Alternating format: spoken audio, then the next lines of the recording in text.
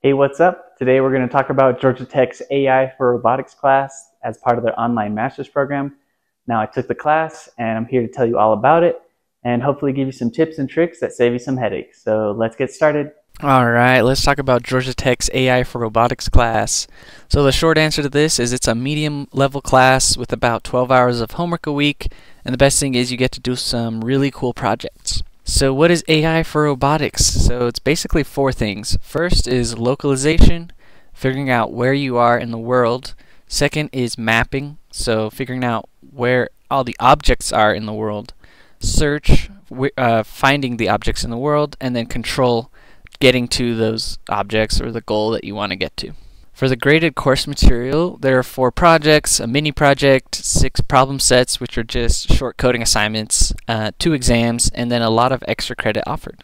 So for the projects, so the first project you'll do is called Kalman filter, and it's basically trying to find the locations of a bunch of meteorites and then make a little laser turret that destroys those meteorites. So the way you'll do this is through linear algebra, NumPy, and trigonometry. The nice thing about this project is that it follows the lecture videos very closely, which are available online and are free. So you can start watching those if you're interested.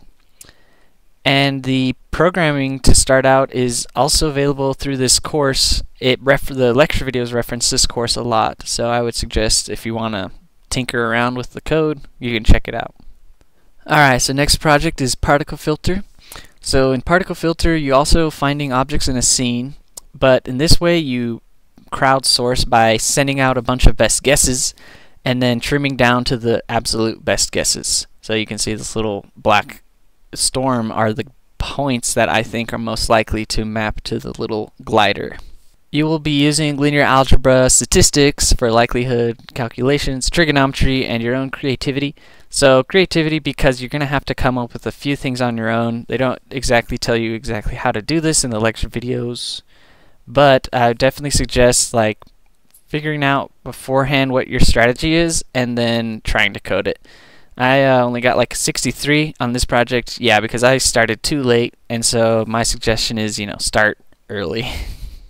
Alright, the third project here is search. So you're a little robot and you're trying to find these boxes in the world and bring them back to the goal. It's a pretty cool assignment. You get to watch your robot at work. You're just going to be using like XY coordinates, planning.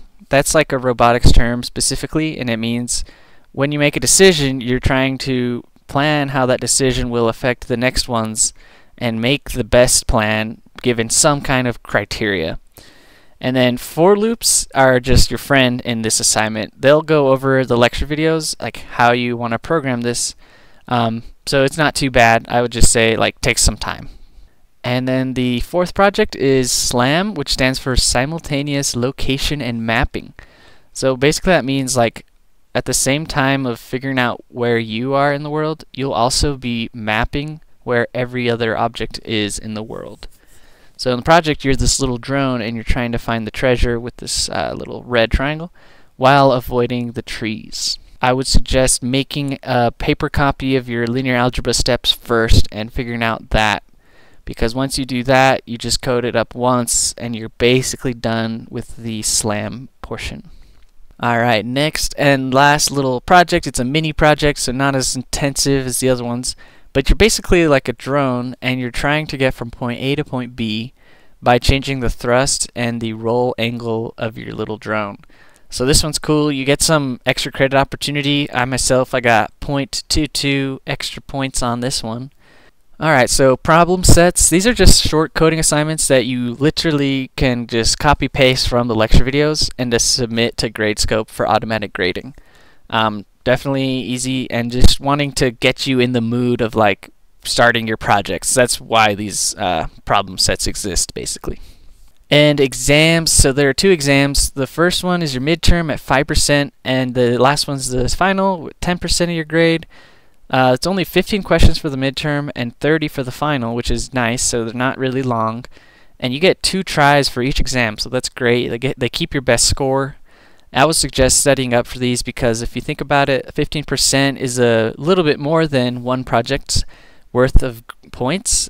But if you just get, for example, like one more question right on the midterm, that's like a lot more than 4 hours worth on the project. And then extra credit, yeah, this class gives you a lot of opportunities for extra credit. Basically, like every other week, there's this hardware or research challenge participation thing you can do. Or if you help out lots of students on Piazza, you can get extra credit. And then some of the projects offer extra credit. And yeah, here's the breakdown of my final grade. Thanks for watching the video. Hope you liked it. I'll be making some more soon of other Georgia Tech classes that I've taken. And I've made a few others already, so check those out if you're interested. I'll see you in the next one.